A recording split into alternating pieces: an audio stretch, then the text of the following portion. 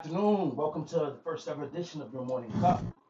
I'm your host, Dubois, host of the Standard. You know the deal. We out here on our YouTube channel. This is gonna be a little different format. Just going to start from there. How can I put this?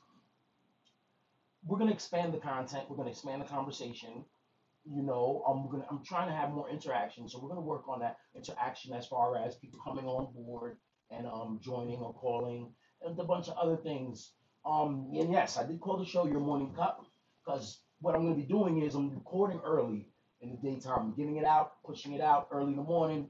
Hopefully, everybody gets to see it.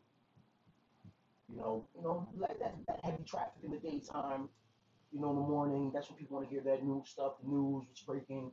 And my old ass gets up early anyway. I'm an early bird, so I'm gonna start this new platform.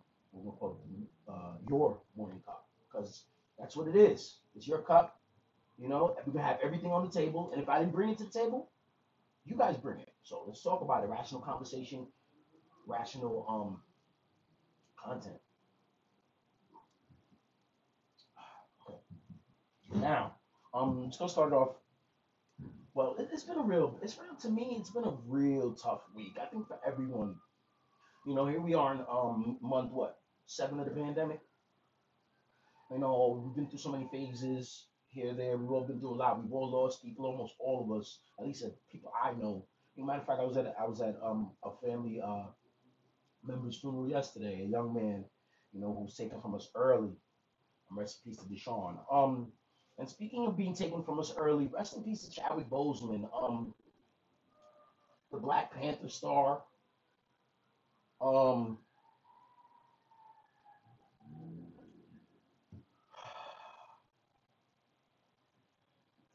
Chadwick, the Black Panther star, and also Chadwick played Jackie Robinson, and it's funny because today is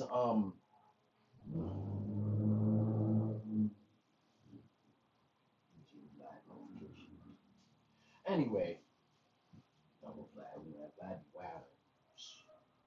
Um, Chadwick, as you can see, he played Jackie Robinson in the movie 42. Very influential, of course. The Black Panther actor. Um, and amongst numerous other roles, Mr. Boseman played. He passed at the age of 42, coincidentally, of colon cancer. He had his disease. Kept it privately. None of us knew. Shocking news came down yesterday. In hindsight, looking at him, and his Lucas Black, his co-star, having some nice words for him.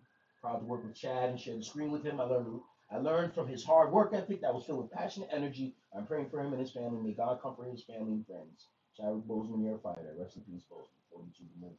It's funny, they're all wearing 42 today in the major leagues, and so much going on. Like I said, the week was crazy. Hurricane Laura swept through the Gulf of Mexico upwards to the middle of our country, and then oh man, the RNC convention popped off, and the political firestorm that precedes that and went on during the time. So as we head to big time election November, and like I said, we lost Chadwick, we lost Cliff Robinson, Portland Trailblazers, Yukon Huskies, the original six man.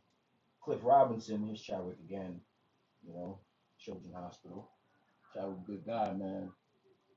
Lost a good one.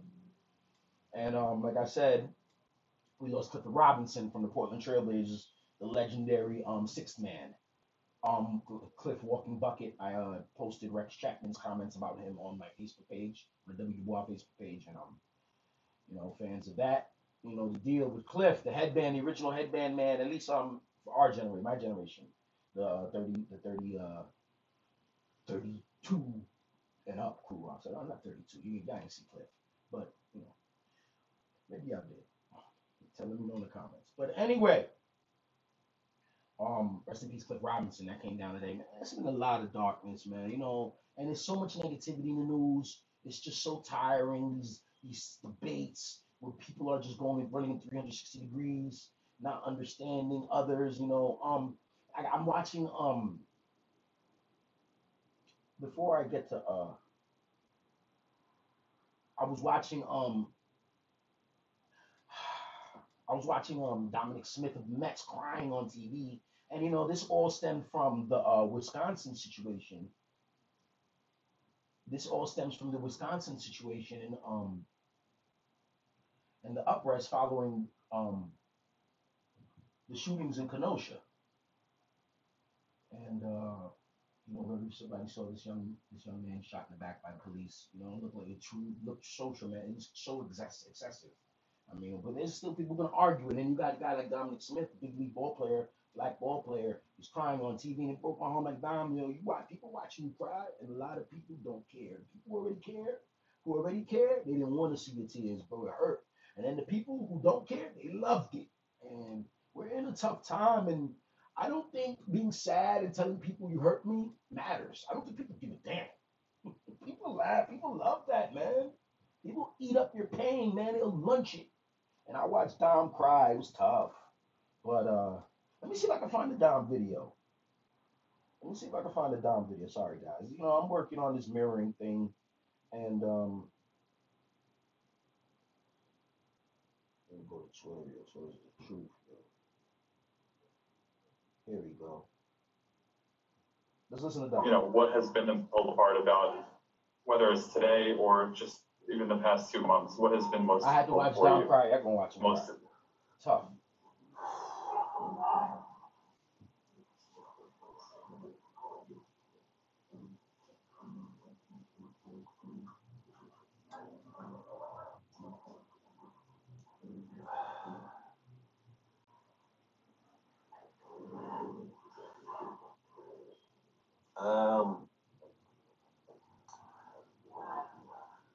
I mean, I think the most difficult part is to see like people still don't care, and for this to continuously happen. I mean, it just shows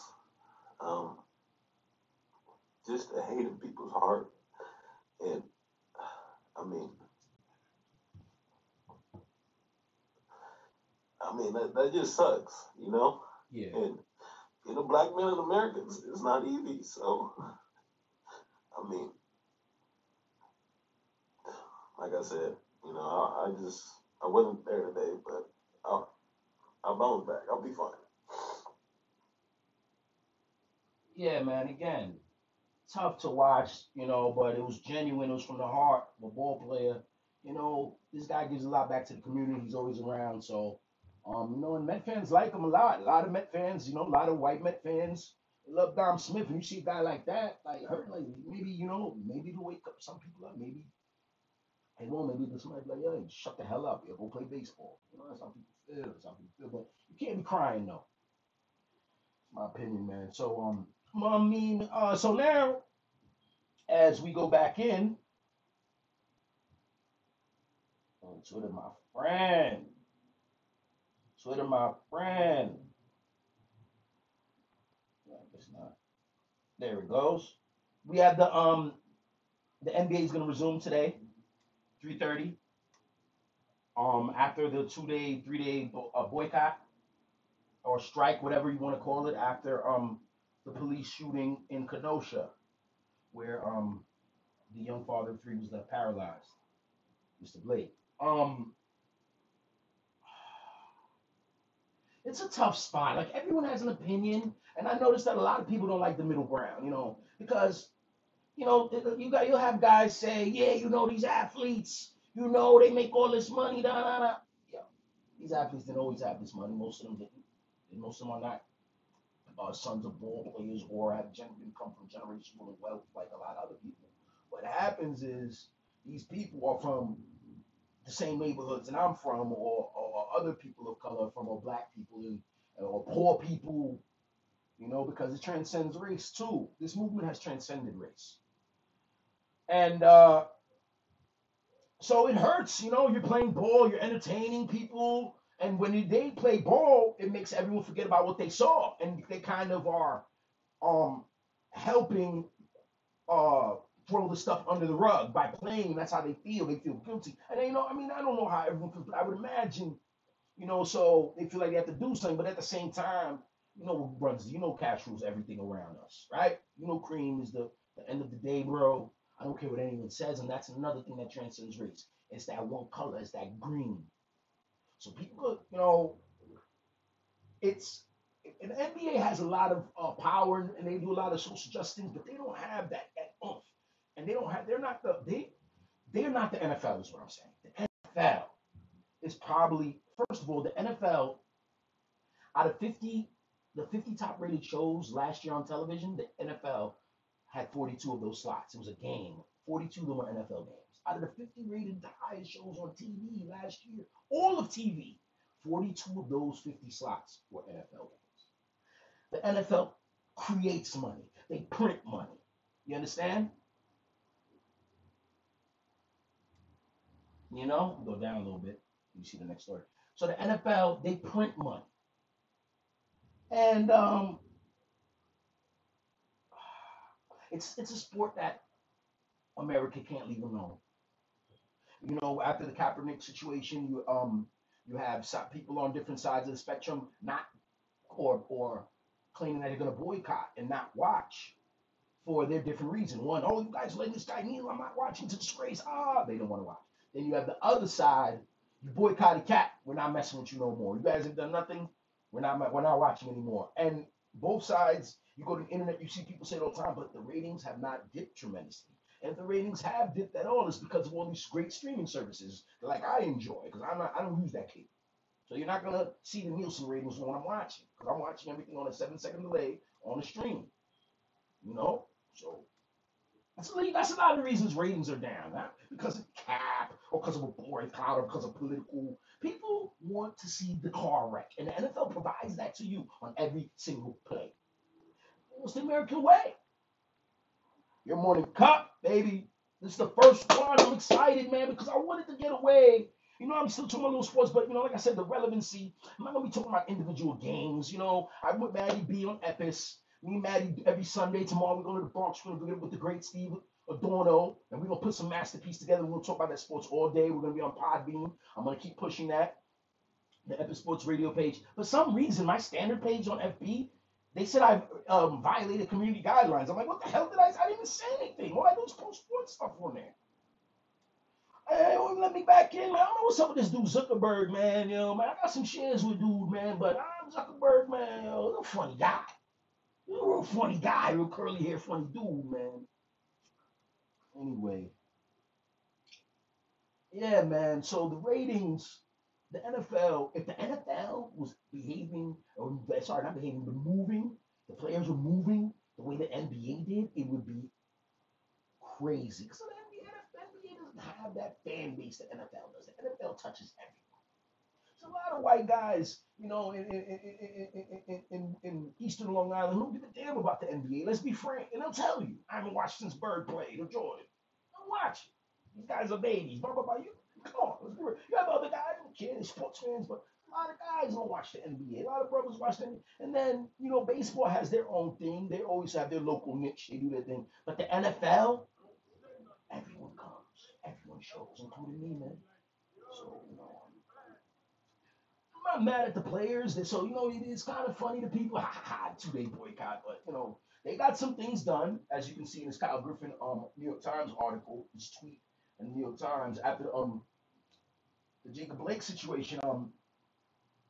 You see they got where they're gonna use the arenas to become voting facilities. So it's gonna give people more access and it'll curb a little bit of voter suppression and it'll give more people opportunity to vote because those facilities can hold a lot of people. You do a lot of things in one time. We're talking about the NBA arenas, we're talking about the Barclays, we're talking about the Amway Center, we're talking about Arco, we're talking about NBA Staples in LA, we're talking about United Center. They're gonna all be turned into voting areas. So that's good. They also said they got commitments from 30 billionaires to give something in the future to help promote social change and what have you and everything else that brothers and sisters are asking for. Okay. Come on, Dominic, man. That hurt me. Dom! I like Dom though, man. I'm glad he's on the Mets and all. I'm a Yankee fan, but people know I like the Mets. I like watching them. I like covering them, paying attention to them. They're a fascinating ball club. They're always a story, and it is gonna take us into this. They're mulling that over. Brodie Van Wagenen from the New York Mets. Sorry guys, let me start over. They're mulling that over baseball trying to come up with these things. Three of us, they're saying, real great. Just have them all take, and then they come back and play 8-10. And I was like, what? What's it? Wrong. Job scheduling is a nightmare. There's so much at stake. And I was like, Jeff, that's not happening. That's not reality. They're not playing, but that's Rob's instinct. And Rob, not exactly there, but at leadership level, he doesn't get it. He just doesn't get it. And that's so. And we're waiting. Jeff wants to hear as soon as we hear from the Marlins. Whatever we do, we need to coordinate with the Marlins. So as soon as before he hears from Rojas, right? I go Rojas. Yeah. Let me know because Jeff's saying about that call, and then we. Okay. They're mulling that over baseball time. Okay. So I'm sorry about the bike. Yeah, baby. It's, this is a raw show. You know. And what are we gonna do? We're gonna it's gonna get better and better, but it's raw, man. So anyway, Brodie, ladies and gentlemen, Brodie Van Wagenen, the general manager of the New York Mets, and once again, this goes the relevancy of this. Oh man, you guys are killing me.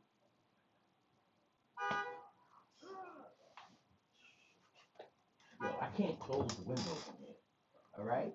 Y'all gonna be like, yo, this dude right here is melting in there. Y'all gonna watch me melt on YouTube if I close the window. So we're gonna have to bear with me and the sounds of Brooklyn, East New York, Brooklyn. You're gonna have to work with me on that. Some real muggy days. Look like the sun trying to bust out. So your morning cup, baby. Right, you can also check me. I'm gonna be on Epic Sports Radio, Podbean, Spotify, with my boy Matty B, my homie, and we'll be in the Bronx tomorrow recording, and hopefully that'll be out Monday, Tuesday. I think it'll be out Monday because we're gonna be with the master. We're gonna be in the booth with him, with Steve. So usually we'll do it in Queens, and we send the joint to Steve, and Steve mix and match it and do his thing. But we're gonna be privileged to be there with him in the dojo, so to speak. So now, Brodie. So Brodie, after the NBA players walk off, the NBA has been leading the charge with all of these boycotts and social demands and what have you, while using their platform, to do that. So after the NBA players walk off, the NHL suspended games, and MLB was playing while the boycott started. So the guys at the late games they didn't play. They didn't play. Seattle didn't play. The Mets didn't play on Friday. That's what the Dom situation. They didn't play. What was it? Thursday? It was Thursday. They didn't play.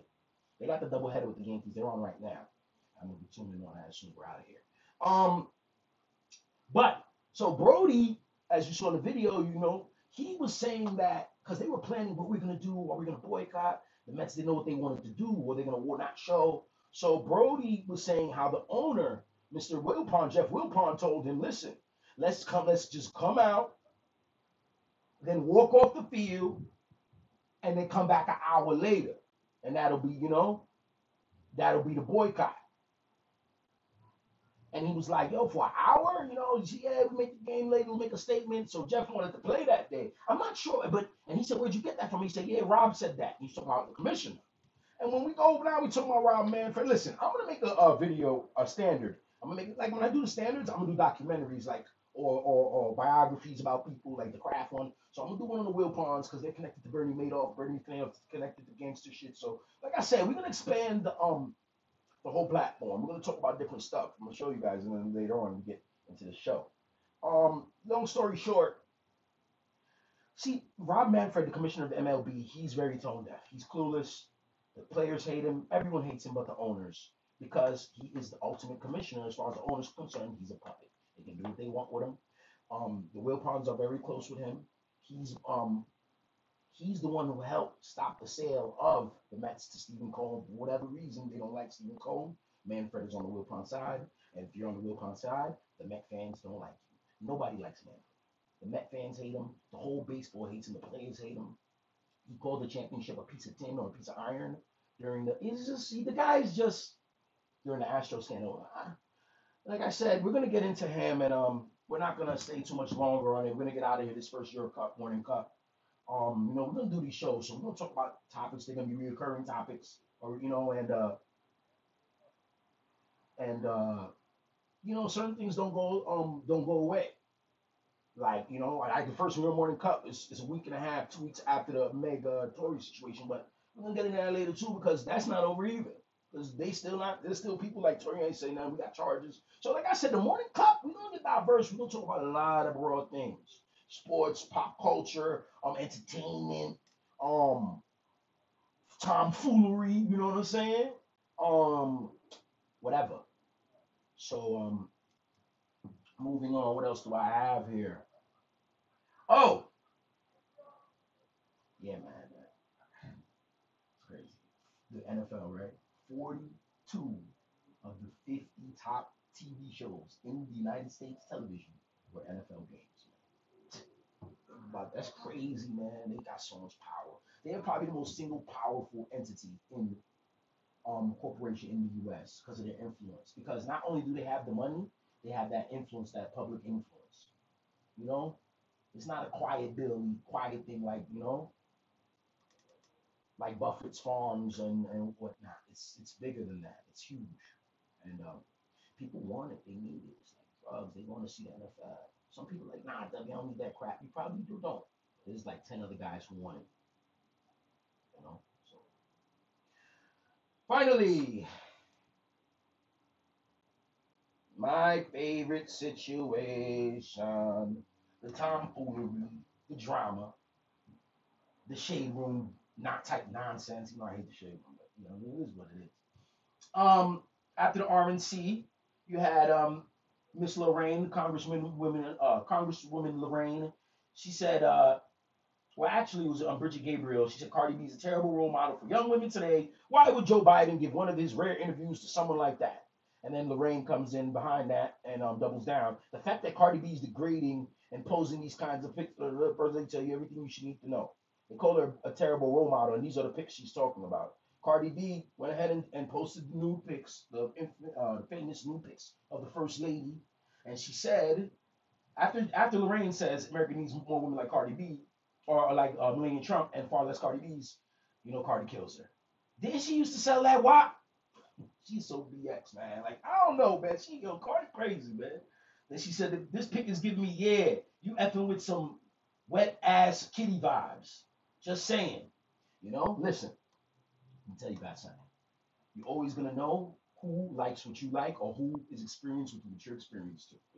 If you like pool, you're gonna run into guys who like pool. You're gonna be around people who like pool. If you like bird watching, you're gonna be around people like bird watching. If you like to smoke weed, you're gonna see the weed heads. You're gonna find the weed heads. You just gotta magnetize to each other. Strippers know each other. They look in each other's eyes. Strippers and sex workers and all that stuff. You just, oh yeah, she's a freak. She's a Cardi B. Saw what she saw and she called a spade a spade. Melania, that's the only first ladies who's yamps we ever seen. They're the only first lady who's yamps we've ever seen. So with that, Cardi, we salute you. We're gonna give you that first toast to your morning cup. We'll close the show out, man. Yo, listen, my boy Rich. I always Richard in VA. I always give you a hard time on Twitter. What you say stuff. I'm always on your butt. Yo, you always show me love. I appreciate you, and I appreciate how you never take anything to the heart. And I like people like that. I can talk real to them. And you can do that to me. You guys all can. It's nothing to me. I've seen it all, man. Everything I only seen is the 6 foot hole. I'm not rushing to that. So thank you, guys. Your morning cup. I'll see you tomorrow. Yeah. Oh, sorry. W. Du Bois. Yo, I gotta get used to that, man. I'm out here, man. Like Ron, we call himself Ron Artest still. Sometimes. See you guys. Listen, we play music between the breaks here. So, beats, all that stuff. Send it to me. We're gonna put it on the show. Because we can that trademark copyright stuff. I can't use anyone else stuff. I'd rather use beats from the hood and enable it in people around. Your morning cup. I'm gonna be on Epis, Maddie B tomorrow with Steve, and I'm gonna do the Yo Morning Cup before I head up to the Bronx. So see you guys tomorrow.